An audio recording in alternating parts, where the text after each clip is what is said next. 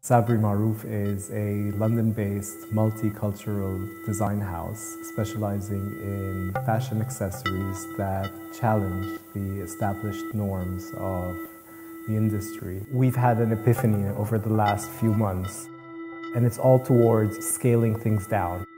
Create less, but more at the same time.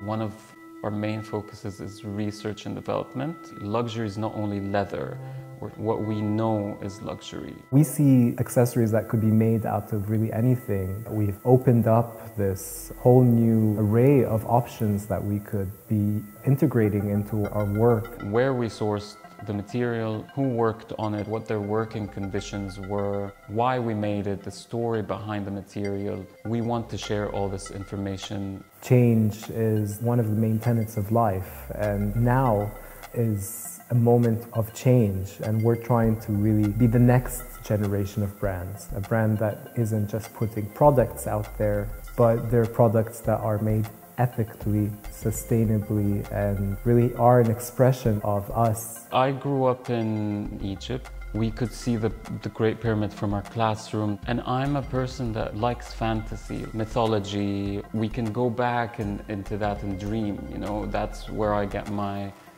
fuel. I feel like we have a responsibility to define a new Egyptian identity that's relevant. You're still going to see that journey. We just want to translate that vision into something that's never been seen before.